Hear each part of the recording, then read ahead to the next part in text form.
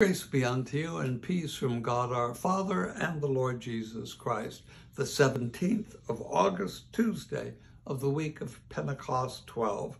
The reading, Lewis Ively, E.V.E.L.Y. 1910, 1985.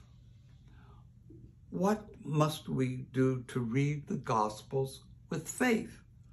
It surely isn't enough to believe that everything written there actually happened once. We owe that much respect to any book of profane history by a reputable author. To read the Gospels with faith is to believe that everything in them is actually happening now. That they're a book of revelation, a book of discovery, that far more than a history, they're a prophecy. They tell us who we are and what we're doing. They tell us how God lived among men.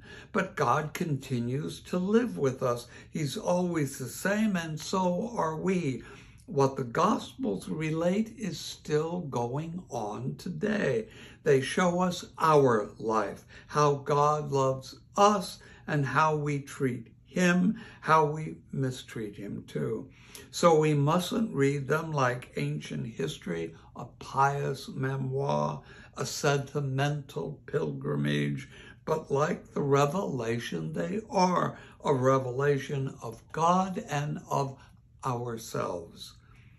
We're announced, foreseen, and prophesied in them, and we've only to find the right place, the words that concern us and are spoken directly to us. The prayer from Lutheran Worship, 1982. Dear Father in heaven, you revealed to the Apostle St. Peter the blessed truth that Jesus is the Christ, the Son of the living God. Strengthen us in that same faith in our Savior, that we too may joyfully confess that there is salvation in no one else, excuse me, through Jesus Christ our Lord, who lives and reigns with you in the Holy Spirit, one God, now and forever. Amen.